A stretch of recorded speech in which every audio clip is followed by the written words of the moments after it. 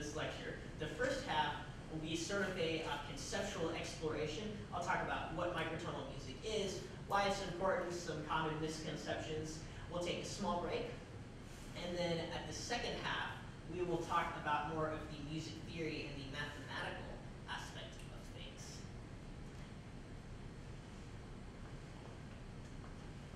Alrighty, so to begin, we have some music for you to listen to hear what it sounds like. So Dakota, if you would play the first one, I'll play it to you and you need to stop. I'll play the whole thing.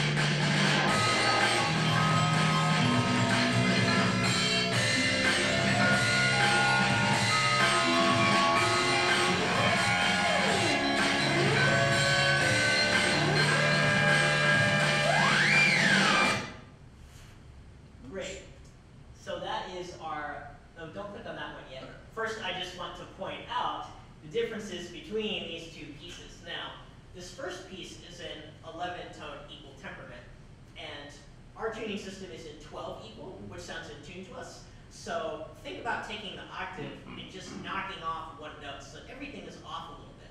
That's why that music sounds so dissonant, but it doesn't sound out of tune because of the timbre. However, Western music has sort of always been microtonal. Historically, people have been coming up with new tunings ever since tuning existed.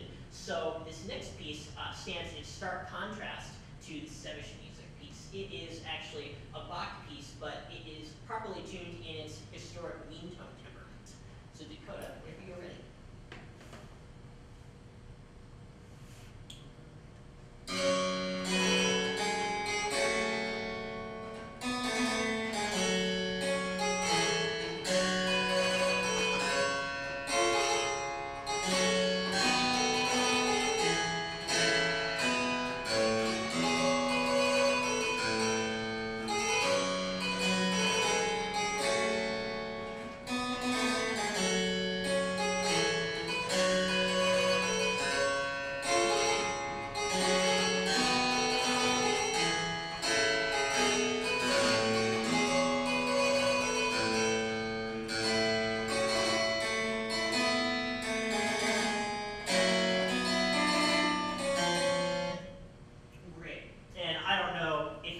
Out there have perfect pitch, but that's also tuned slightly lower.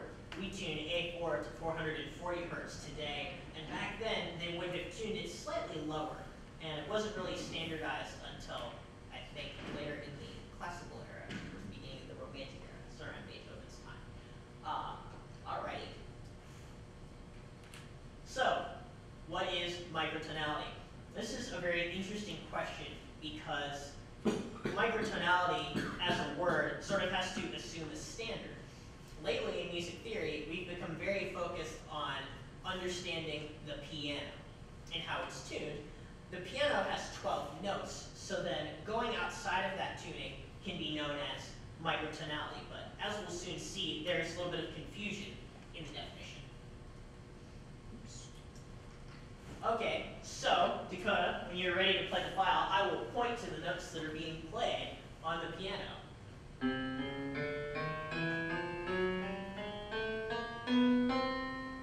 There we go. So that is, go back if you would. Sorry. That's all right. I think there's more to the file. So let's just start that sound file over. So first it'll play all the notes. Or someone through it. Yep. And now, there we go. Now it's going down the white keys only. Some lovely chords that we hear all the time. Now, the white keys that you heard were the major scale, which is a very famous scale, and it's actually the reason why we have 12 notes. You may have also heard it in the Sound of Music, you know, do, re, mi, fa, sol, la, ti, do, and back down. So, that's also actually the way it is, you have white keys on the bottom here, and these white keys represent a major scale, and then these other black keys represent deviations from that major scale. And back when people were creating pianos, it was a bit more of an issue to figure out where the black keys went and how many keys there needed to be and how to get everything in tune. But that is a story for later. For now, you have heard the chromatic scale, the major scale, and then a diatonic progression known as 1-4-5-1 in today's music theory. So, about the unhelpfulness of the word microtonality. We already talked about the fact that microtonal music has to have a standard. So if there's a 12-note piano, then microtonality is anything that's outside the piano. But we might not get very precise with that either. I mean, it might actually just refer to differences in regional tunings. For example, a gamelan player who tunes in like 5-tone, maybe our music is microtonal to him. There's sort of this assumption we have to make about what's regularly used.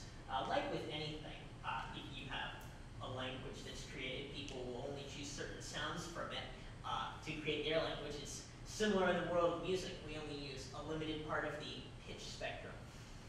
Now there's also a confusion with the actual word microtonality. It implies something small. But microtonal, if it refers to anything that's not 12-tone equal temperament, which is again the piano, then it can be something that has steps that are larger than 12-tone equal temperament, like 11-tone equal temperament, 10-tone, anything smaller, or just any other kinds of groups of notes that have steps that are larger. And if you know your music theory, equal temperament just divides an octave equally. So if you have C and then C like we saw there, you could insert any number of notes in between. And if all of the notes sound equally far apart, when you get from one octave to the next, then it's an equal division of the octave. So I will sort of use the terms microtonality and enharmonic interchangeably in this presentation, but know that they basically mean the same thing. Oh, and one more thing. Does diatonic music count? This one is fun. Because a lot of people don't know that our tuning system, the piano, is actually out of tune with just intonation, then there's another confusion that happens when we try and look at diatonic music. Because the West has always been about diatonic music and trying to figure out how to tune it, sort of optimally in the best way. So singers, for example, in choir, when they don't have the piano, will naturally lock in their major chords and tune to just intonation. But I wouldn't know if this would be considered microtonal. It's certainly off from the piano, but it still gets across the intention that the music wants, the diatonicism and the diatonic harmony. So for some people, microtonal music that's just intonation wouldn't count if microtonal implies a non-diatonic framework. But historically, a lot of microtonal music has been used to try and figure out the solution to how do we best play diatonic music in tune.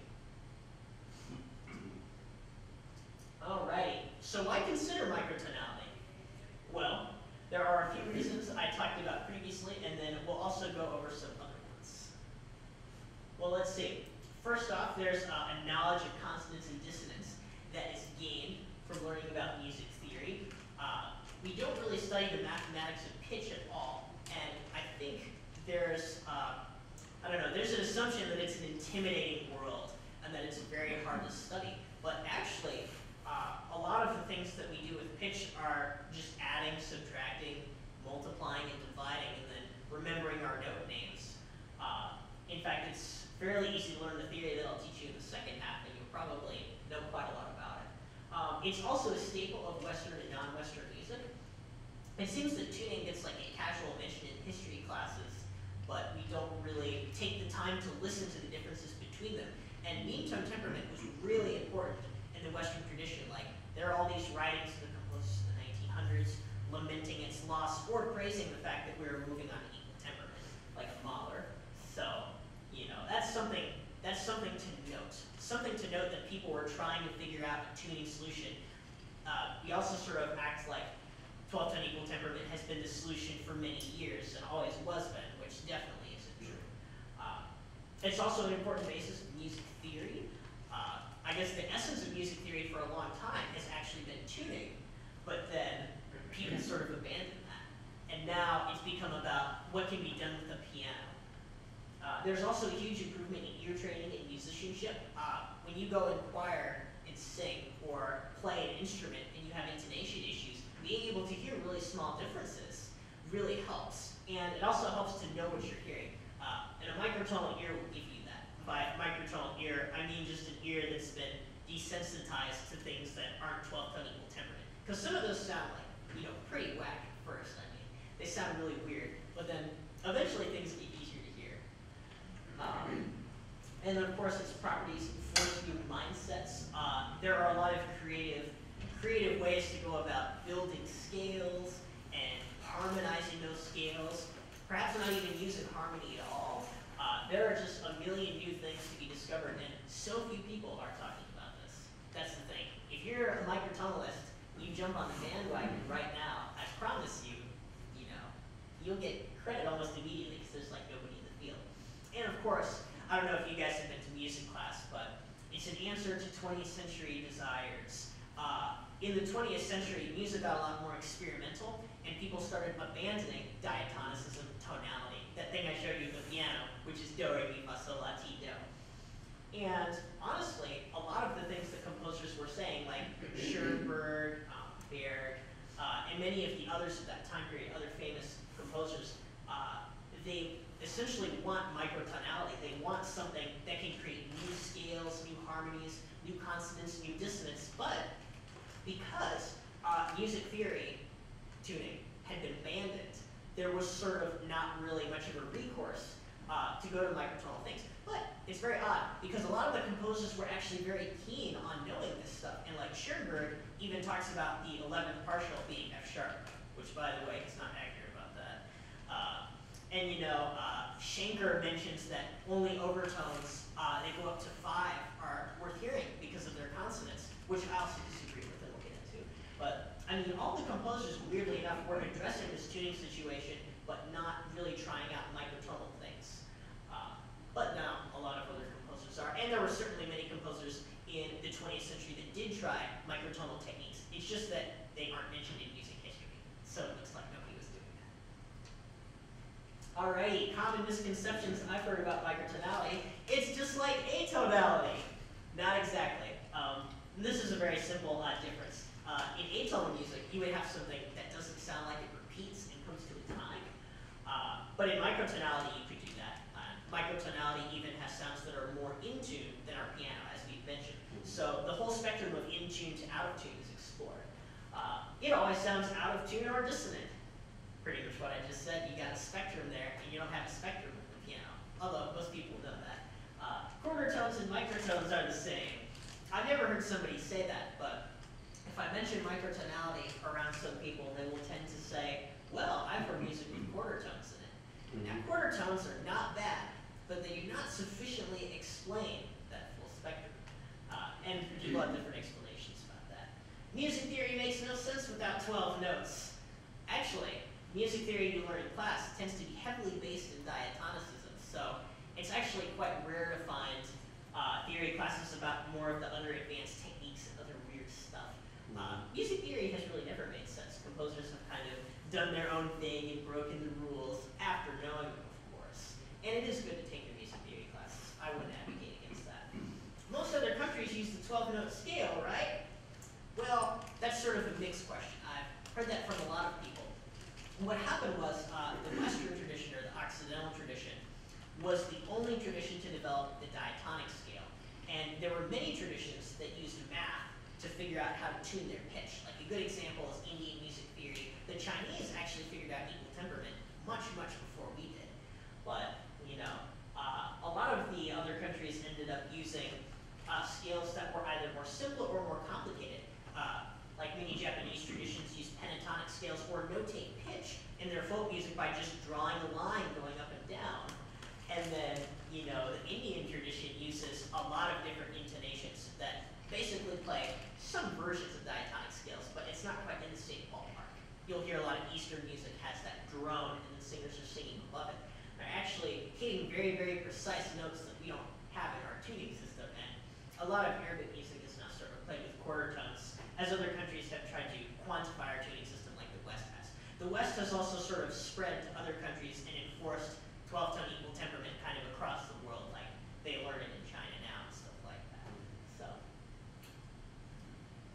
how is a scale created? Well, great question, PowerPoint. So some people, when they create a scale, will pick notes by ear and sort of, don't play that yet, copy how they sound. And I mean, this is actually what a lot of modern microtonalists do if they're wanting to use their ears to find something interesting. Something that either defies what they've heard or fits in with it, or is a mix of the two, where the ear gets confused. And this was also how the gamelan tradition was developed. Because people actually hit certain objects and they cause beating within the music, and that's considered a pleasing sound, but Westerners would consider beating dissonant. So there are a lot of different quality standards when you hit notes by ear and copy. There's also pitch calculation. As I mentioned, several developed cultures figured out the calculations for pitch. It's often attributed to Pythagoras. You know, he has the famous story about hitting the bronze things with the anvils and noticing how big they were. But that's a little bit full of conjecture. But anyway, the information spread around. And there's temperament. Now, after this pitch stuff was figured out, people figured out these fractions representing musical pitches were in tune, which we'll get to. And then they figured out that it was impractical to play it using only the fractions. So temperament was the process of like sort of changing it a little bit so it could be more playable. And from what I understand, it seems to be a Western thing to use temperament, although temperament is certainly mentioned in other cultures. There's also the idea of adapting to existing instruments. This is true today with the Boston Microtonal Society, which uses 72-tone equal temperament. That's just 12 times 6. Very true of some other composers as well, like Mois Halba. And, oh man, there's another composer. His name is very complicated. I think it's like Wen Chikradetsky. I should have learned how to say that before I came here. But he's also used 12 times n quite a bit because, of course, it can be played with other instruments. Charles Ives is perhaps the most famous for using quarter tones. He hasn't even, he's discovered a quarter tone chord. In fact, there were amusing stories about how his father used to punish the children by making them sing quarter tones. You know, he's a very experimental person. So that seems to be a common thread that's been more recent.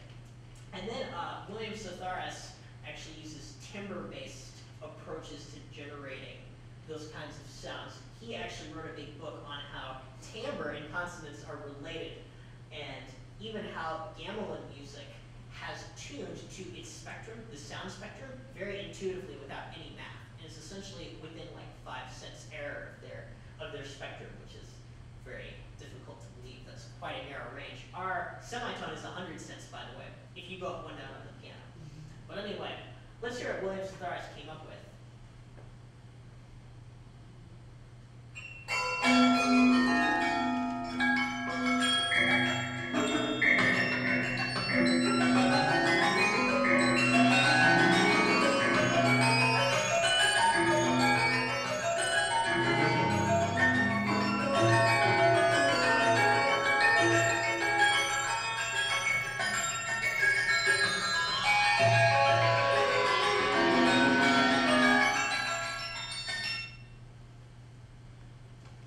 So now let's talk about the role that instruments play in microtonality. There's also another misconception that floats around, though not as much, that most instruments can't play microtonally, or it's inconvenient for them to do so. And I guess it actually is inconvenient to learn music as we know it, but what I would say is that it's just as inconvenient to learn music in a different tuning system. And microtonality to most people means, oh, we have to learn it all over again. And that's a very laborious process, isn't it? But this is sort of proved by other traditions and how they're able to learn music with more notes intuitively. In fact, Western tradition is kind of the big tradition that writes things down. Although many other cultures wrote their works down, the West seems to be particularly fond of that. So keyboard instruments are really the big limitation because they can only play certain notes, and some of them are a lot harder to tune than others. The piano requires a lot of guesswork, and even tuning an equal temperament is hard. The pin will have to slip if you tune it a certain way, so it can be very irksome. And a lot of the piano instruments are very elaborate. In fact, another reason why we have 12-tone equal temperament, think about what would have happened if we had ended up with 19, which can also play the diatonic scale. Well, we would have to build 7 more notes for each octave, and that's actually quite a lot. So you see how much effort goes into making instruments you think, oh, okay, I guess it is good to be settled at 12 tone because instruments are hard to make. They are very hard. The timbre affects the perceived consonants. This is something that William Sitharis would argue about, and that piece that we heard was a good demonstration of that. He used something that was very out of tune with 12 tone, but because the timbre was very inharmonic and right, it didn't sound like it clashed at all, right? Like you guys would agree, it sounded pretty good. And of course, there are notation issues. We have a standard that we don't want to deviate from. So a lot of microtonalists will take the 7 notes that we have, the C, D, E, F, G, A, B, C, and then just kind of like bastardize them a little bit, depending on their purposes. And of course, electronic instruments have freed up microtonality once and for all, and there's kind of this threshold that's been crossed where now theory can become experiment. If you just have the right synth, it can retune, it can do a little math. All right, so how many notes is the right number of notes? This is a question that I get a lot. And these are just some examples. I've already discussed a few of them, but most of them come from very specific reasons. 12-tone equal temperament comes from the diatonic scale and modulation. We want to be able to play all of the keys the same way, so that's why we have the piano and its equal temperament. 5-tone scales exist in many parts of the world, pentatonic scales. The gamelan is essentially a 5-tone scale, although a lot of those scales that are used in Eastern countries don't use math, so they can tend to be approximated. African scales are this way. There are a lot of 7-tone African scales, and many of them have a pentatonic basis. That means that 5 notes are treated as diatonic and 2 is chromatic. Sort of like on our piano, 7 is diatonic and 5 is chromatic. And Joseph Yasser actually has a big book on that, which you should read. You can ask me about that after the show. But anyway, moving on to 53-tone. 53, that sure is a lot. Well, the truth is, 53 is very good at approximating diatonic harmony, but it's a lot of notes. The Turkish tradition uses it because they play something called makam music. And makam music had been around for a long time, and the music sort of gets passed on from person to person. There's an oral tradition. And because of that, eventually when the West sort of came over and started influencing them, they had to quantify it somehow. So then they decided that their music functioned as a subset of 53 EDO. So probably their music isn't going to be wildly dissonant and exploratory with serialism and the like our music has been, but they simply use it to classify what they've been doing all this time. And there are been a lot of efforts to do that in makam music especially. 72-tone equal used by the Boston Microtonal Society. Of course, it is a 12 times N. Do you have a question? Yeah, I do. EDO apparently is an abbreviation for. Yes, I'm very glad you asked about that. I tried to weed that out of most of the slides, but it appears that I missed one. Let me explain it briefly. EDO just means equal division of the octave. So the thing that I explained earlier with the piano and the octaves, how you hear the same distance, that would apply to any number with, N with an EDO after it. And like 1 EDO would just be the octave, and 2 EDO would just be our tritone. 3 EDO would be our diminished chord. Don't know how much music theory you guys know. But yeah, that's all EDO means. I'm very glad you asked. And by the way, if any of you have questions, please don't hesitate to ask. I love questions. In fact, we even have several Q&As. But anyway, moving on. 205. Now that is a really big number. This is Aaron Hunt's number for estimating the full pitch spectrum. And he actually designed and programmed a really, really cool instrument and a notation system that he uses to play it. But unfortunately, he hasn't written any music with it. There is another person, Dolores Catharino, who writes music with it regularly, and they actually met very recently about a TED Talk and such. But yeah, that's sort of his estimation. If you get so fine in the pitch discrimination, we can only hear about like a 5-cent difference. So that Aaron Hunt's piano essentially has, well, it's more like a clavichord and it's electronic. But anyway, the steps of that are really just about that the whole way. So now we'll take a look at the tonal plexus. This is Aaron's keyboard. Free promotion, Aaron, just for you, because your keyboard's so great. I hope you watch this. But yeah, anyway, here it is. It's a great thing. This is something that hybridizes what we know with microtonality. So look at that. That looks just like a piano. So without knowing anything about tuning whatsoever, you can figure out, oh, okay, I kind of know where my hand's going and what to do. Although, as Aaron has mentioned on numerous occasions, the technique is more like a clavichord and not a piano, because the buttons are very small and plastic. You can't really whomp it. You've got to be very precise and sort of delicate and over the keys a little bit more. So now let's hear the piece that one of the pieces that Dolores has made for the tonal plexus.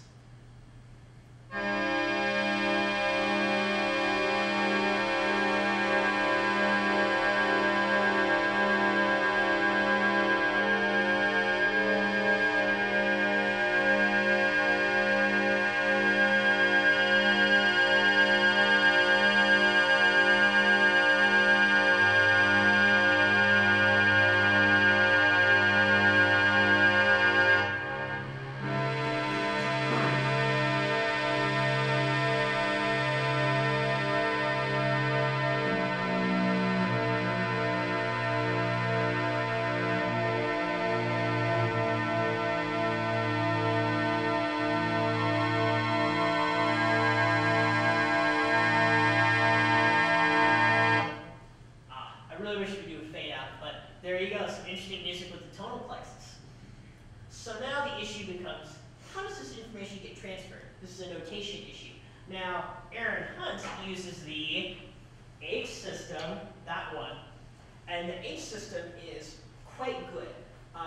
Aaron has developed a staff that has much more than 5 lines, but the less important lines that don't pertain to C major actually have slightly less of a shade. So it's possible to still read diatonic music with the H system. However, I think it is a little bit hard to think in subsets of 205 tone, and this might be why people don't use it. Also because the tonal plexus, it needs to get more writing. There needs to be more writing for the tonal plexus than has been. So that's the H system, which we sort of explored earlier. Sagittal, we're actually not going to take that link due to the timing, but suffice to say it looks very odd. I've heard multiple people say it looks like reading Chinese. And sagittal is a way to notate pretty much anything using C, D, E, F, G, A, B, but you have to know more about music theory. Aaron's system uses pre-existing terminology entirely, so you don't have to know anything about sets, ratios, generators, nothing. But with sagittal, you'd have to know all of that. It's quite hard. I've not managed to learn it yet, and I really try it one day. Then there's sense designation.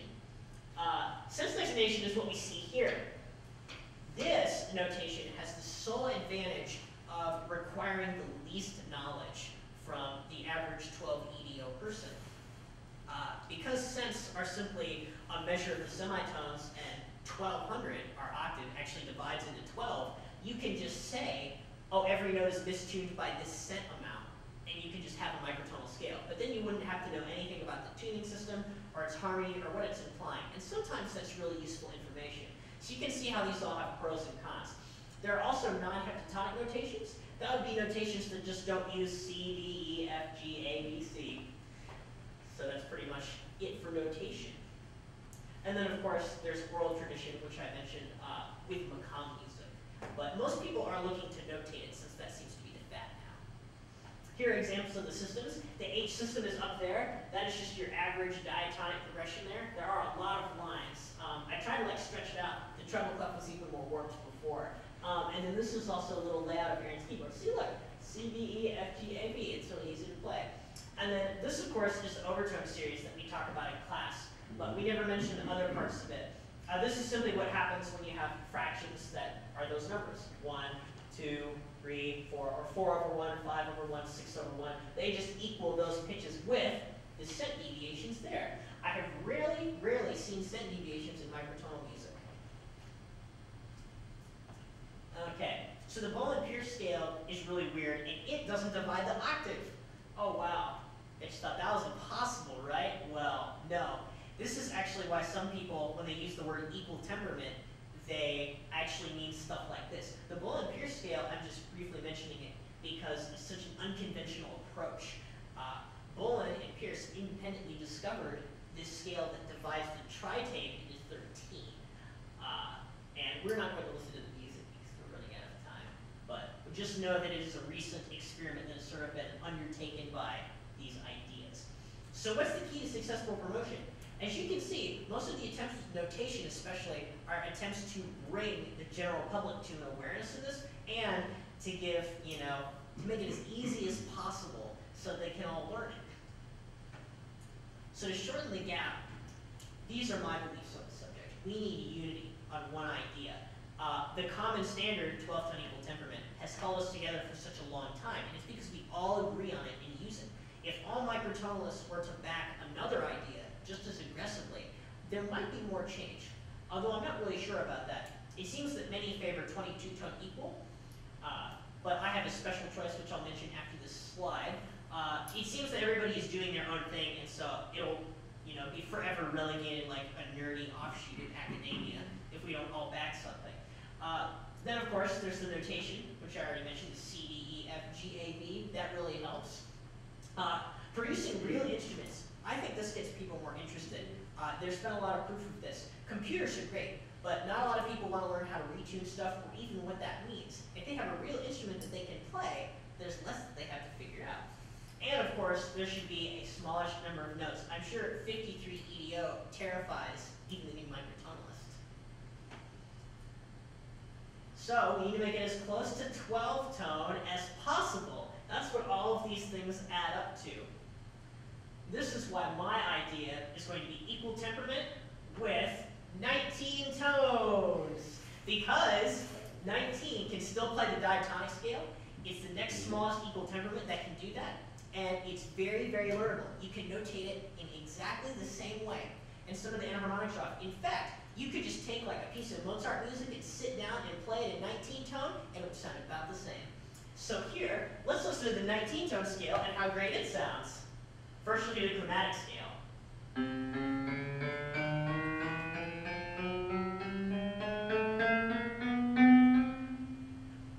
Now we'll do the diatonic scale.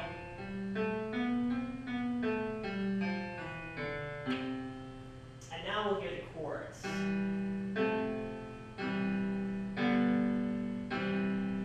Not too bad. In fact, almost the same. So I have been working on creating a few 19-tone instruments. Sadly, the pictures are scant, but I'm working on that. I've got an acoustic guitar. There's a marimba in the works, a flute that needs reforming. I'm thinking of asking Glass Blowing at Ball State to do something and working out something with them. I have a kalimba kit and a recently acquired electronic keyboard carcass that I'm planning on sending to a friend. So, with a whole 19-tone band, there's no excuse to not try 19-tone and maybe eventually microtonality. 19-tone would be an excellent gateway drug for microtonality. All right, so, this is basically more of the 20th century stuff. The idea that people wanted to move on to microtonality, and it's sort of left out of the history books and implied that they actually didn't. But these are just some current theories of today. Paul Ehrlich, who is currently alive and wrote a really important paper, he advocates for 22 in a paper and 7-limit tuning, which has become very popular in the modern groups. Harry Parch actually gets a mention in the textbook because he was very famous in America, and he really kicked off the microtonal movement with just intonation. A lot of microtonalists don't use that, though, or some of them do. I mean, it tends to be kind of split down the middle. There are pros and cons. We talked about Aaron Hunt already. Joseph Yasser was the theorist who talked about pentatonic scales having 2 chromatic notes and resulting in a 7-tone scale, and then, having the same thing with our 12-tone scale, 7 notes and then 5 extra notes to make 12. And he postulated that we would eventually move on to 19 and have a 12-tone diatonic scale with 7 chromatic notes. And I'm not quite sure that I agree with him, because his reading of the overtone series is a little odd, but it's certainly an interesting idea. And it seems that most people who are studying this are proposing similar things like, we're going to move on to more complex tonality, we'll do this and this, etc. And of course, Adrian Fokker, the Dutch physicist, invented the 31-tone organ and had correspondence with Harry Parch around his lifetime. The Fokker organ still gets used today, by the way. All right, that's the end of the first half. Questions? In that last slide, you mentioned some tuning had a 7-limit and 11-limit. What does that refer to? Or is that an easily answerable question? It is a question that we will answer in the second half. Yeah. Yes. So hold your breath. The suspense is real, everyone. Hello and welcome back. Now we're going to talk about a lot to cover in a short amount of time, so most of what I'll be going over is sort of the basics, the mechanics, and then what's happened in the Western tradition, and then what people are kind of doing now. So first, let's listen to another little teaser of music. This first song is something I created imitating a math professor who's obsessed with microtonality.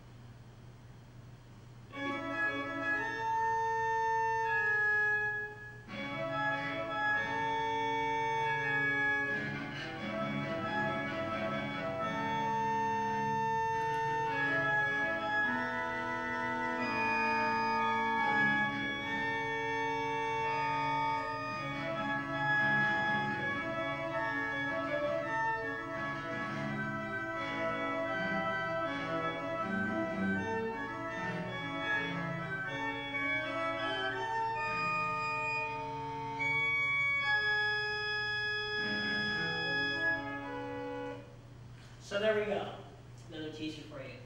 So, let's talk about the mathematics of pitch. Now, when you are measuring pitch, you're actually measuring two notes. So you know, on the piano, if we say, hey, that interval is a major third, we're actually naming two notes, from C to E, or any of its transpositions. You could also name a major third as D flat to F, or E to G sharp, or G sharp to B sharp, or A flat to C. There are a lot of ways to name major thirds. So it may not refer to letters, it will refer to a certain distance between 2 points. And this is actually how decibels work as well. If you say something is 60 decibels loud, it's assumed that there is a threshold of hearing that you're comparing it to. And also like decibels, measuring pitch is a logarithmic endeavor. That is, if you use a number to describe the physical thing that's changing in the pitch world, you will perceive it out of whack. You'll perceive it logarithmically. So this is why we use cents and ratios. Now cents, we use addition and subtraction for those. A logarithm converts between cents and ratios. So on the piano, again, if we have 100 cents in between each note, then that means you can just say, like, if I go 1/3 of a 12-tone note up, I have 33.3 repeating cents, etc.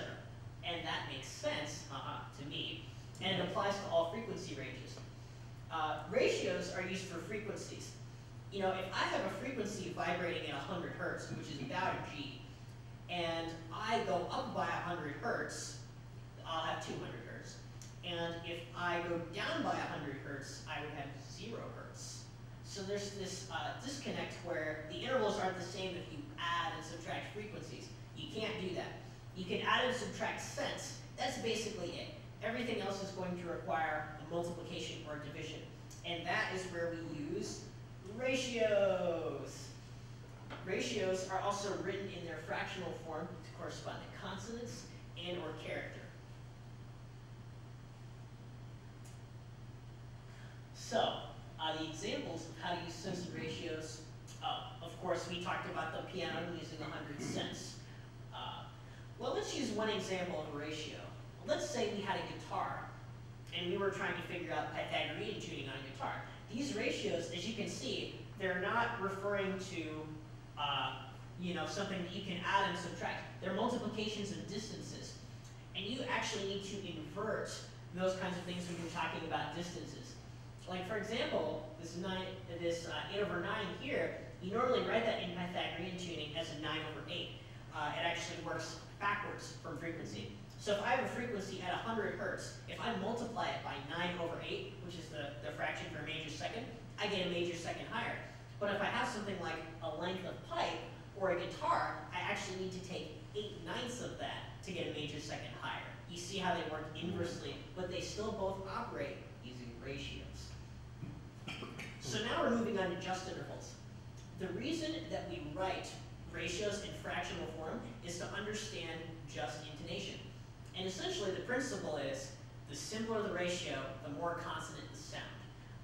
There are exceptions to that, but generally the numerology has held up really well, and there's definitely a perceptible difference when you invoke it, and you can hear just intonation. Like, this is not really a debatable thing at this point. So when a just interval is written as a fraction, of course, you get to see the content of the interval, and it's very striking, the relationship.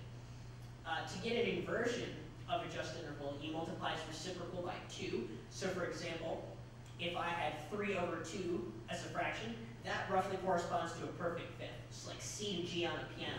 If I want to invert that to F, I multiply it by 2. So now I've got 6/2, and then, well actually, no, sorry, I would multiply the reciprocal by 2. I would multiply 2/3 by 2, and then I would get 4/3. And that is exactly the perfect fourth. In fact, the tonality diamonds, which you won't see here, but you may see later if you're still interested, actually sort of, you can see the inversions go from one into the other. And of course, just intervals are always in between 1 and 2. This means that they're within the octave. So basic rundown of the frequencies. Since simpler frequencies are more in tune, that actually corresponds to most of what we know about music theory. Using 1 only would net you the exact same note. Any frequency multiplied by itself or 1 would just be the same note. Any powers of 2 at all will yield octaves. So multiplying that note by 2 to the n, in any direction will just yield octaves. And then 3 ends up being perfect fifths, or stacks of perfect fifths. Those only end up being 3/2 and 4/3. And then the 5 limit is what we evolved to. That's why I'm using the term limit. I'm referring to the lowest prime numbers that are within the fraction. And that is very important for music theory, because people will reference those a lot. And of course, they'll always be referencing within the octave, although you can certainly write fractions out of the octave, of course, and they'll be valid. It's just that most people prefer to study it within the octave. So then, of course, the n limit is usually compared to the overtone series, which you've seen in class. You'll start with C, and then there will be G for 2. Well, actually C for 2, sorry, because 2 is an octave. Right. If we're starting in C. And then 3 would be G, or 3/1, which can be reduced, of course, to 3/2. 4/1 yields yet another octave, C. And then E is our 5/1. But the E that occurs in the overtone series is about 15 cents flat of the one we use in equal temperament. Then, of course, there's another G for 6/1. And then 7/1 yields something very interesting. It yields like a minor seventh that's flat by about 33 cents. And we can call that a septimal interval. And microtonalists actually use those prefixes to talk about which intervals are which. So if you hear somebody say it's a septimal interval or it's an undecimal interval, septimal refers to 7, undecimal refers to 11. And many microtonalists are fond of studying higher limits. I content myself with 11 and under, like Harry Parch, but that might change in the future. So that's all that limit means. Are we clear on that, everybody? Mm-hmm. Okay, great. So now let's talk about the sensation of consonants. Dakota, you are ready but do not click yet? So essentially, when you have something that is a consonant sound, it will lock into place and you won't hear any beating. This is according to the Western term we discussed, gamelan, which has beats in it. That would not be considered Western consonants. But the actual physical sensation of beats disappearing is something objective you can hear in the sound. So when I say there's an objective sensation of consonants happening in the notes and you can hear it, I'm not talking about how good it sounds. That's up to you to determine. I'm talking about how still the sound is and how agitated it is. And once you get a microtonal ear, which again just means being desensitized to 12-tone equal temperament, you'll start to hear this a lot more in timbres and truly understand which things are more consonant and dissonant. When Dakota plays this file, we will hear Pythagorean fifths being stacked. These are pure fifths. Our 12-tone equal temper fifths are very close. We'll also hear Pythagorean diatonic chords, which will sound dissonant due to the thirds, and then a just version where they sound much more consonant. So go ahead, Dakota, take it away. Wrong one.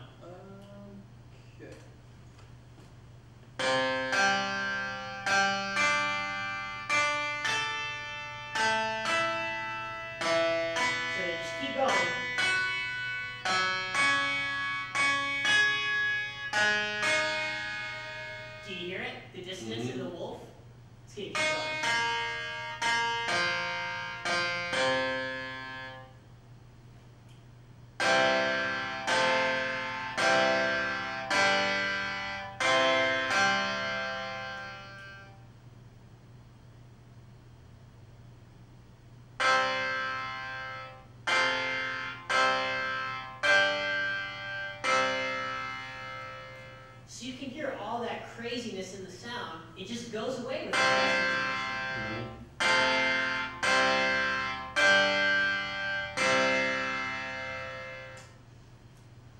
So this here, it does actually have to do with the previous thing, I promise. You know, when we had the Pythagorean fifths, what happened was we were just moving up by perfect fifths and then tuning those, and we just kept going. And I can even go off of here. But then what happens is, eventually we want to sort of get back where we started and use these notes. When you get far enough off, you encounter wolves, which are the nicknames for intervals that beat and sound badly out of tune. The badly out of tune fifth occurred because we went all the way to G sharp and then tried to go to E flat here. And so that doesn't sound very good. Pythagorean tuning is a three-limit system. It starts here at the unity of the tonic, and it continues in both directions only using the perfect fifth. But then when you add 5, you can also get these notes here, which were a Western development. And then eventually the West started accepting the 5 limit as consonant.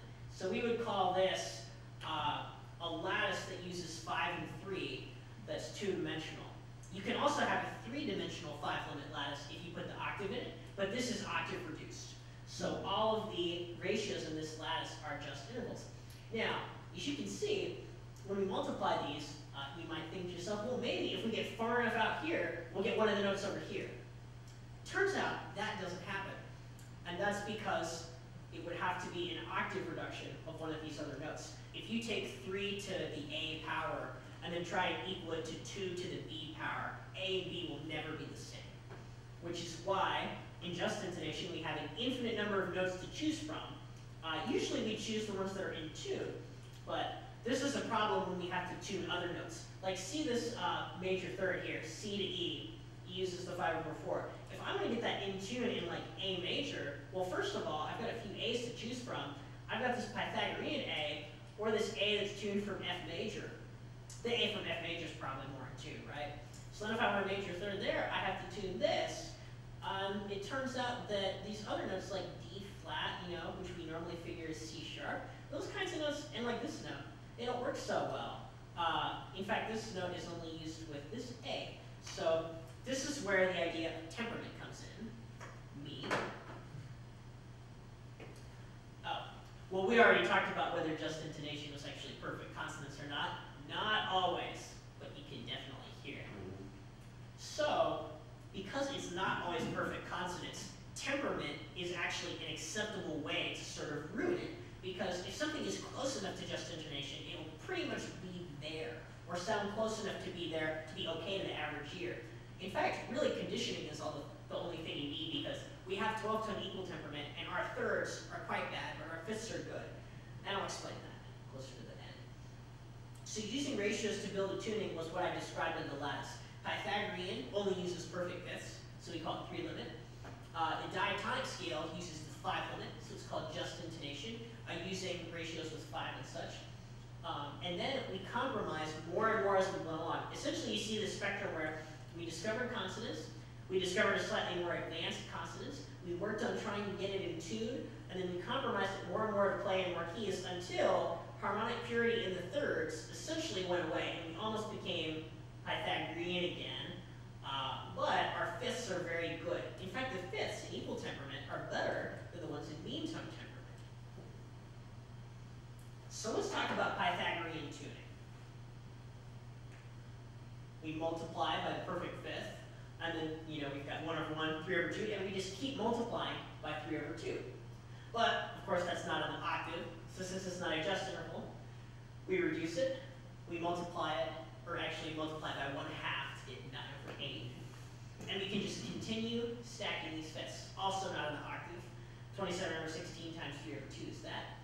Multiply by 1/2. So then we just keep stacking the same interval and we get the scale. Oh, I forgot something. F. Turns out that if we go the other way, of course, on the lattice, we're actually dividing by a perfect fifth, which is also, consequently, multiplying by a perfect fourth. These are the inversions that you learned about in class. So now, this is all here. But, with the just scale, the thirds sound more in tune, and the fifths are in tune. So it seems like there's no reason to not use just intonation. So that Dakota, if you could click that, we'll hear what these justly tuned chords sound like, which we did before.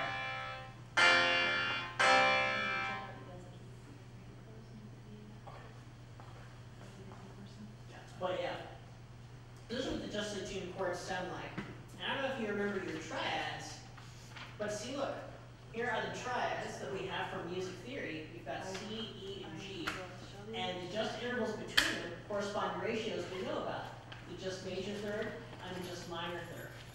So when we have 1, 4, and 5, which are the main triads that are used in Western music, it turns out that tuning all of the thirds pure leads to this. And so this is how we get actually every single pitch. C, E, and G, F, A, and C, and G, B, and D. That is all the pitches of the diatonic scale. There's Do, Re, Mi, Fa, Sol, La, Ti, Do. So there is absolutely everything. So we come back to the diatonic scale. But then there's a problem that we have in just intonation. If your math is savvy, which I don't know how savvy it is, you might notice that F to A, of course, is a major third because we tuned it that way. And most of these other notes are perfect fifths. You know, C to G is the perfect fifth. E to B is actually a perfect fifth too, but D to A is not. In fact, it's a wolf fifth. So we can't have that, because then if we tried to play D minor, we would get something awful sounding. So then what the Westerners did was they added a second ha, and it was slightly flatter. Now 10/9 harmonizes just great with F and A here, but 9/8 only harmonizes with G and B. So we've got two different roles for D, and it depends on the harmony, because again, in Western music we want consonant triads, right, at this point in time. This is where temperament steps in. What temperament does is it gets rid of a small distance between two notes that are very close. This is called vanishing the comma, unvanishing comma, or tempering the comma out. And 81/80 is the comma that we use in mean tone temperament, or that we used in that time period. So several of the interval distinctions are obliterated and become one interval. This is telling us right here that the small d and the large D, the ones for G and D minor, they're both now represented by the same D, and we don't have to distinguish between them. And then this next one, this is the major third, see here, and this, don't know if you remember, this was the Pythagorean E that we got from stacking a few fifths. This is now telling us that a stack of 5 perfect fifths is equal to a major third, and those are the same thing now. And then this is telling us that a Pythagorean minor third is also now a minor third. If you remember, Pythagorean thirds are considered dissonant because they're not simple ratios. They're very complicated. So you can't quite hear them as a concordance that locks in the way those just chords locked in. But now that the differences are eliminated, let's look and see what happens when temperament actually occurs. Well, what happens is we start compromising between 3 and 5. You see 10 here has a 5 in it. When you think about it, 5 times 2 is 10 on the top, right? 9 is made of 3s. And then 9/8 is the 3-limit interval. So it seems that all of these intervals here are actually 3-limit or Pythagorean, and all these intervals here are 5-limit. So we are making a compromise between Pythagorean and the new 5-limit system when we introduce mean tone. So with mean tone, we still use 2 generators.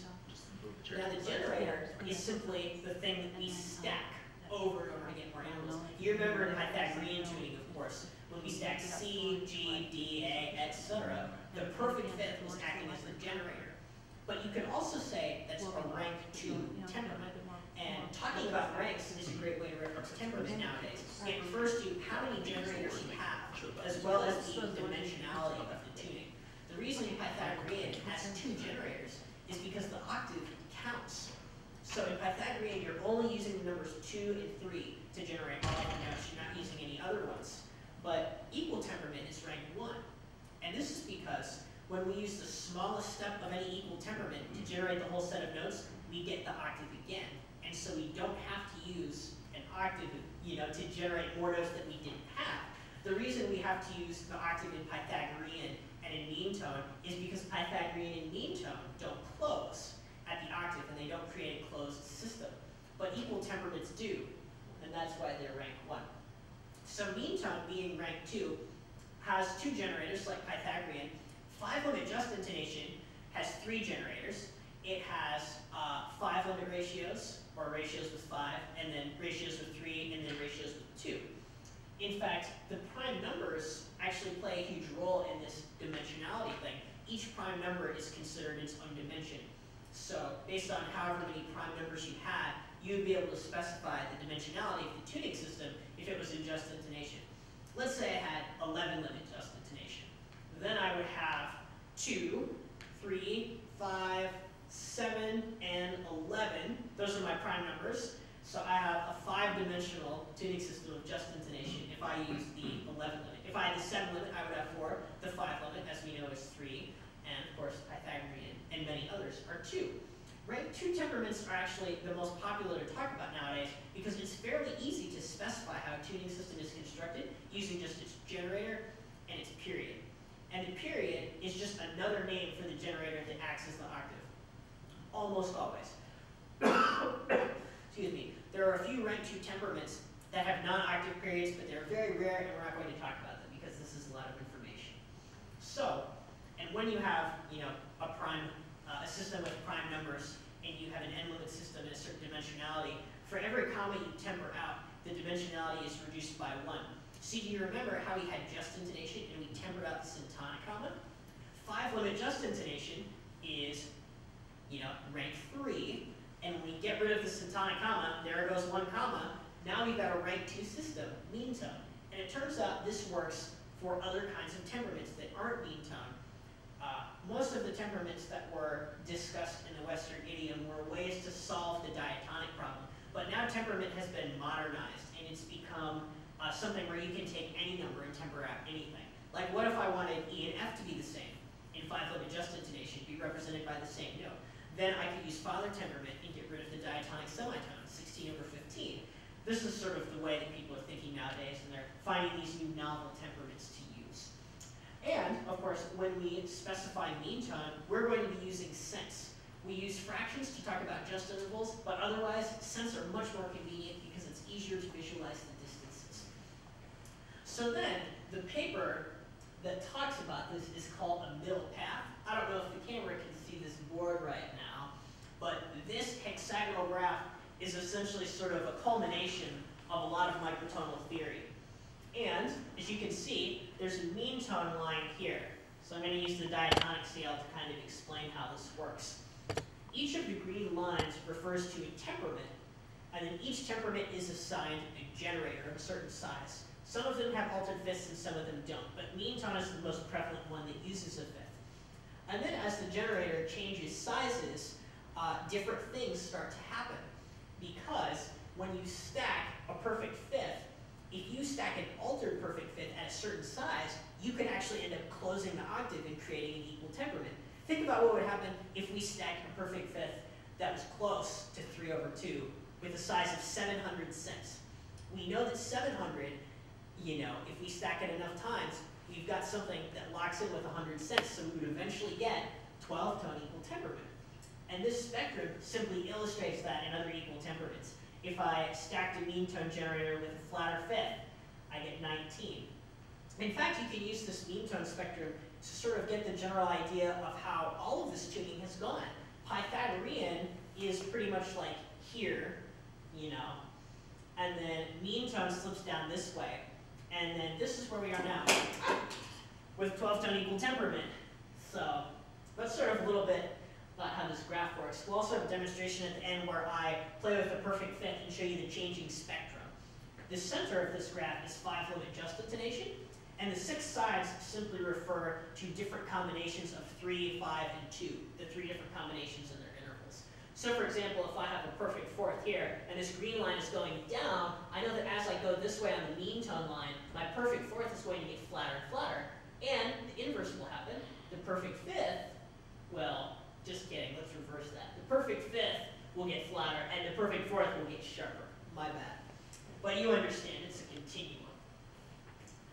So then rank 2 temperaments are usually notated this way. They're notated with the name of the temperament and then a little bracket. So mean times 7 refers to the diatonic scale because we generate 7/5, right? We get the whole diatonic scale, C, G, D, A, E, B. And if I just used another temperament, I might use different names for the notes or something that's not even a fit altogether, and I could change its size and see what would happen. So the Maximus P example will be at the end due to continuity.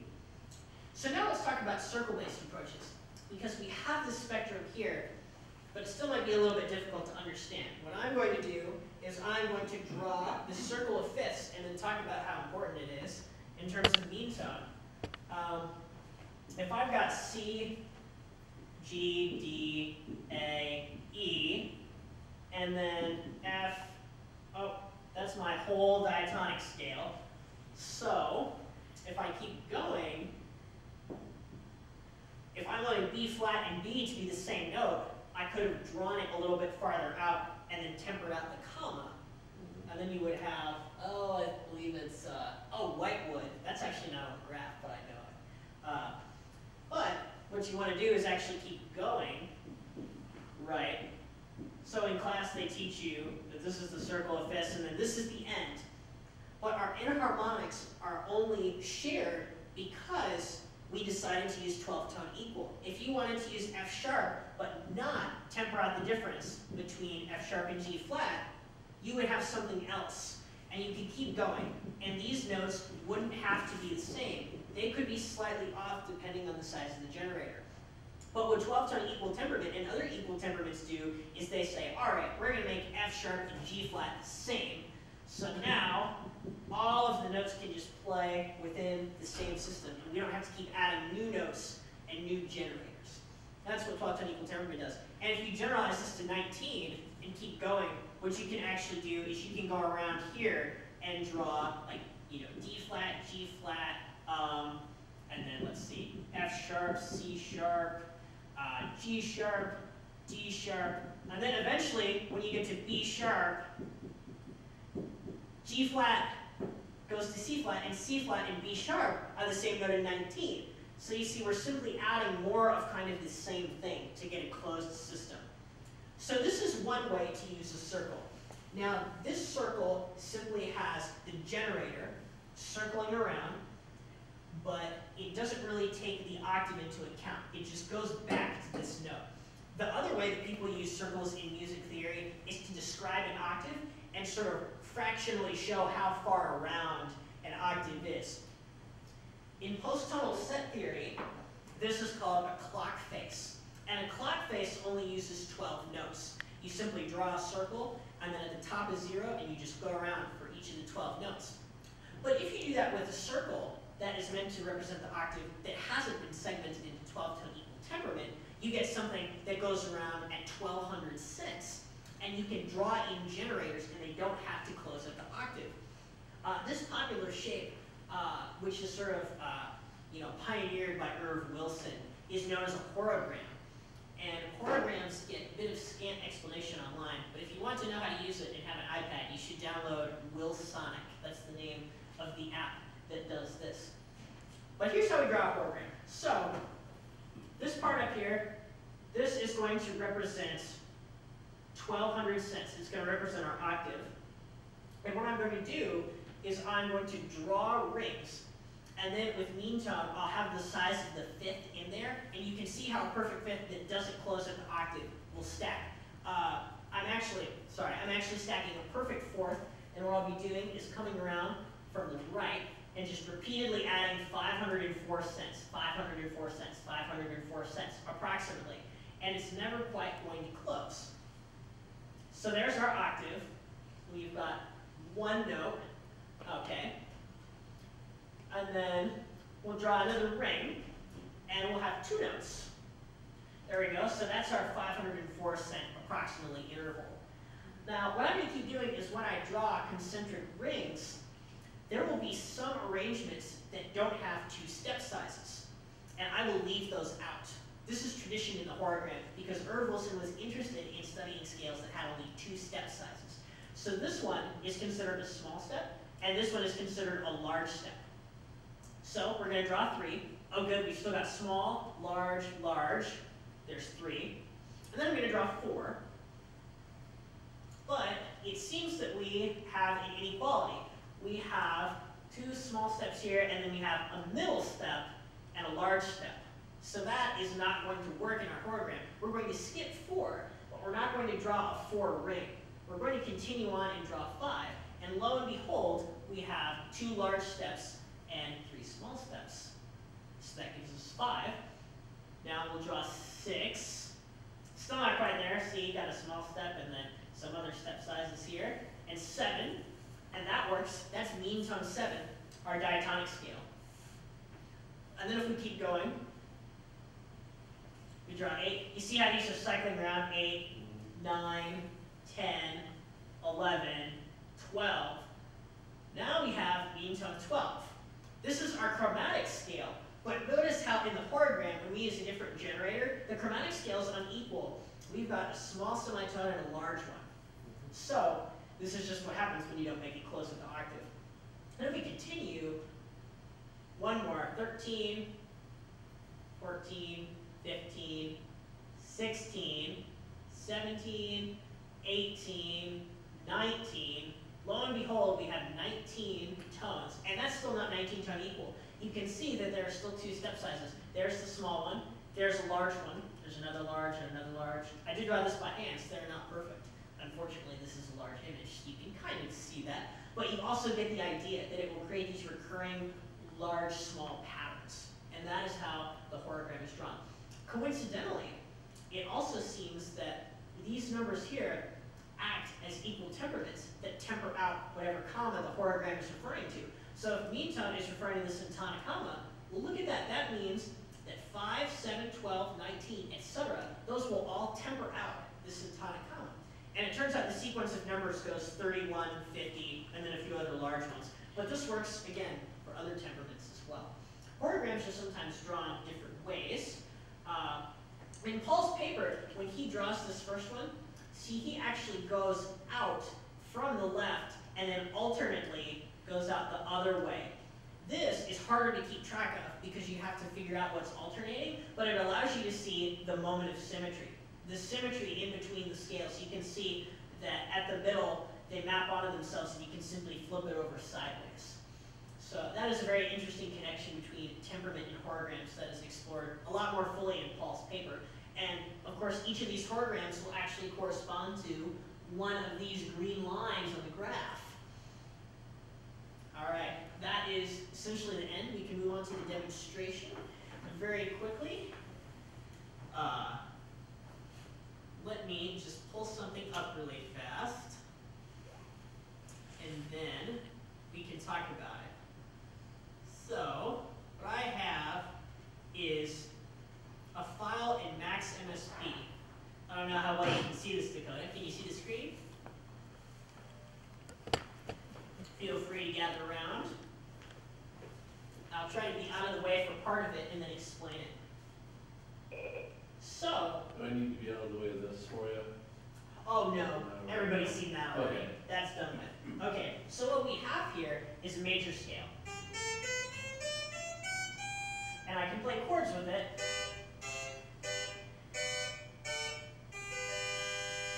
And I can change the size of the fifth.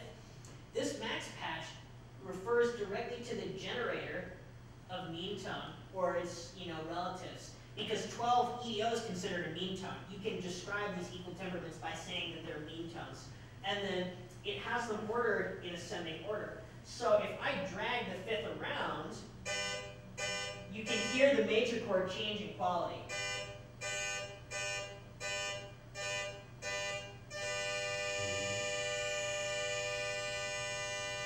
And since we have to compromise between our third and our fifth, what happens is, as we drag the generator up and down, things happen. The whole steps all get larger, and the half steps all get smaller when the fifth gets sharper. And the inverse happens when the fifth gets flatter. So when the fifth gets as flat as a mean tone can get, what happens is it ends up being 7-tone equal temperament, which is not a mean tone that's very in tune.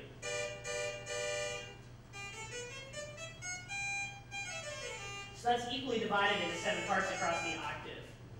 This is 19 tone, which functions as a very good mean tone, and the minor third is almost exactly pure by coincidence. Hear how there's no beating? Then with quarter comma mean tone, major chord also sounds really good. Our major third sounds quite good there. Nearly just. The 19 one is a little bit flatter. As we know, because as the fifth gets flatter, so does the major third. So this is essentially the end of the presentation at this point. I invite you to come play with the spectrum and drag around and see how the spectrum changes. See, Pythagorean is a little bit sharper. The pure fifth is about 702 cents. So the thirds are dissonant. And then when we go down to 12, just a little bit more acceptable. This is why 12 is considered Pythagorean, because the fifths are very close to the same size. So that gives us a fifth that's close to in tune, but the thirds, not so good. That concludes my presentation on microtonal music theory.